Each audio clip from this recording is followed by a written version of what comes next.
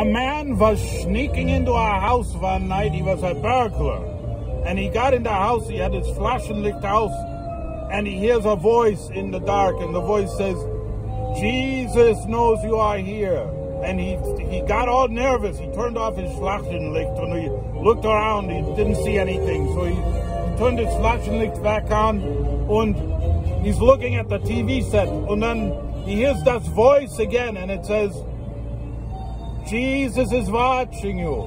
And he gets very scared, and he looks, and he sees there's a fogel sitting in the corner in a cage, and he says, what are you doing here? What are you saying to me? Are you the one who was saying all that things?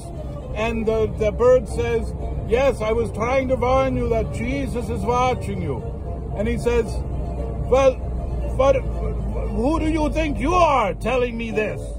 And the vocal says, my name is Moses. And so the burglar, he says, Moses?